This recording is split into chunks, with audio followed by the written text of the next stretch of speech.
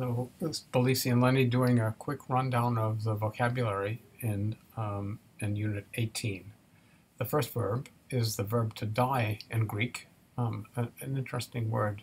There's only one cognate of it a possible cognate of it. It's a Sanskrit word that means disappear. So probably was a euphemism, okay?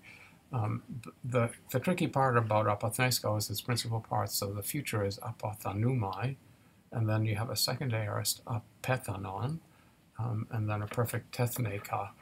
The vocabulary notes in the for this lesson give you also some other forms of it, because and there are some parts of it in which it's got athematic forms that are retained. It's a really common word, so sometimes it has an athematic form. So tethneka, for example, is weird that the perfect doesn't have the apo. Okay, the plural of tethneka is tethnasi, which is a athematic third-person plural form. Other weird things in these forms, but I think it's an unmistakable word, and you'll be able to guess from the reduplication what's going on. I don't think there are any examples of it being too bad. So sorry we got dark there. The next word is corresponding to apothnesko, not the verb to die, but the verb to kill. It's apakteno, which has a contract future apaktano. Again, that's an epsilon contract. Apektena, so this is one of these verbs whose stem ends with R, L, M, or N.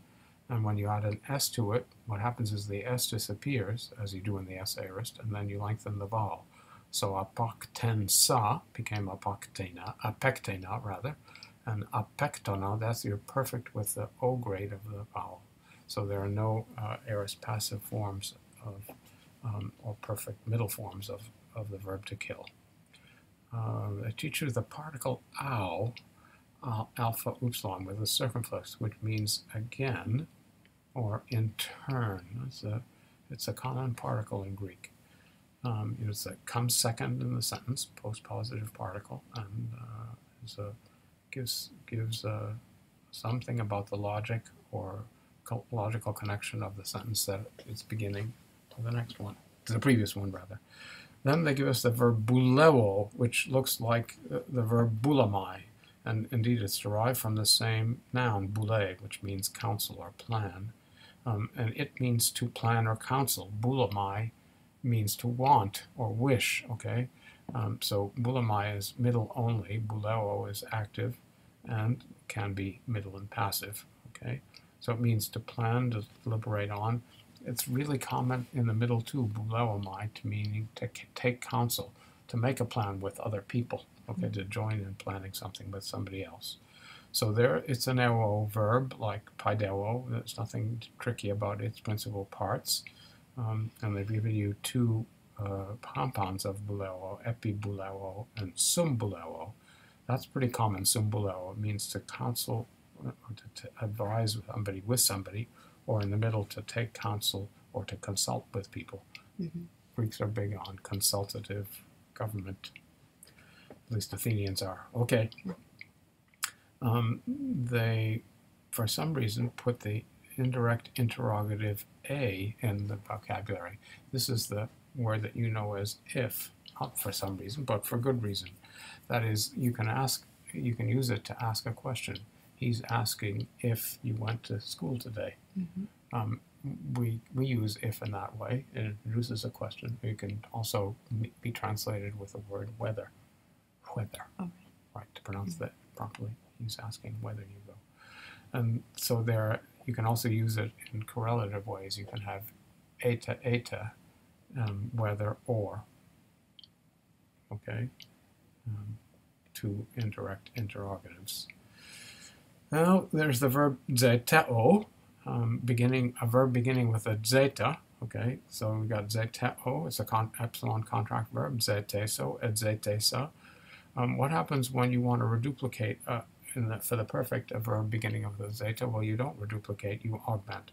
So et zeteka is a reduplicated form. That e is going to stay there. It's not going to go away in the other forms of the perfect, right? Because it's a reduplication. There's no perfect middle, but there's an aorist passive of zeo, edzethane. There's your augment. That epsilon is an augment, not a reduplication substitute. So zeta is a verb that means to seek or to search. Mentally, it's a word for mental effort to find something out. Big word for Socrates, zeta, zetesis, and zetema, and a bunch of derivatives of it. The next word is the verb hieme, which 2/3 of this lesson is about. I think we covered it. They teach you two compounds of it. Apieme, which means to let go of something, send it forth, or neglect something. And then this one I didn't mention, sunhieme, which means to understand something, to put things together, right, is the idea. So the Greek word for intelligence is derived from this verb, sunesis. That's Aristotle's word for human intelligence, the ability to understand or comprehend by making connections. Next verb is a weird one, mello, two lambdas, meleso and melesa, which has a strange meaning. In English, we think of this as a function of a verb. And here it's of any verb, but here it's a verb in itself, to be about to do something. So it's a verb that takes an infinitive in the future because it talks about something that's about to happen. So in the meaning has one meaning, I am about to, and then it's a future infinitive. And then when it doesn't have an infinitive, it can mean delay. This is strange, okay? I delay you from doing something, okay? But much more common is the sense of this verb, to be about to, and it's a way of doing a future for any verb, right? Yeah. A roundabout future. We get another U-stem adjective in the group with hedus and barus, and we had another one too, elrus, I think.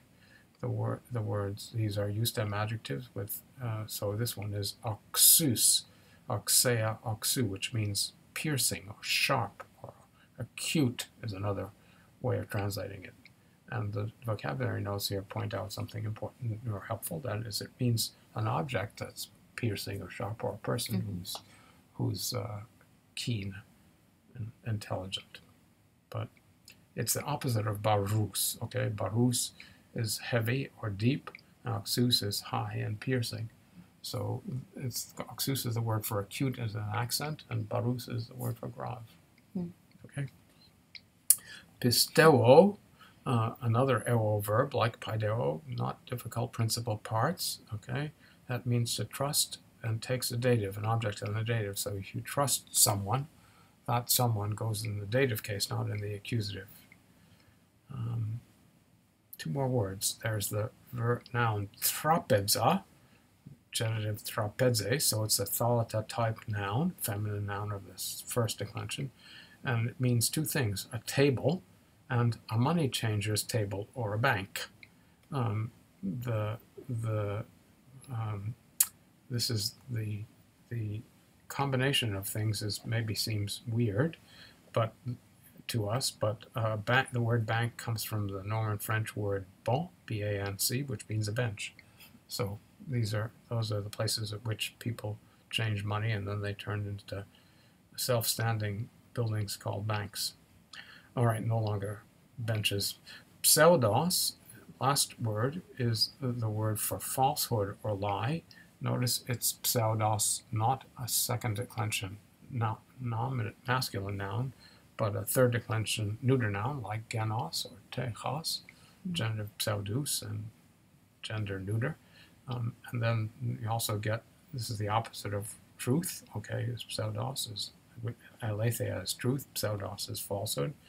And then there's the opposite of the adjective alethes, which is pseudes, another S-stem adjective, pseudes, pseudes, which means false or lying. Remember these two termination adjectives. One is masculine and feminine, pseudes, and the other is neuter, pseudes. In this lesson on pages 530 and 531, there's a list of all the interrogatives, the indefinites that go with them, and the demonstratives, as well as the exclamatory relatives that go with them.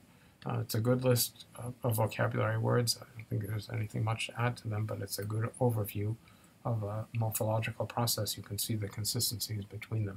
So that's pages 530 and 531. Worth looking up.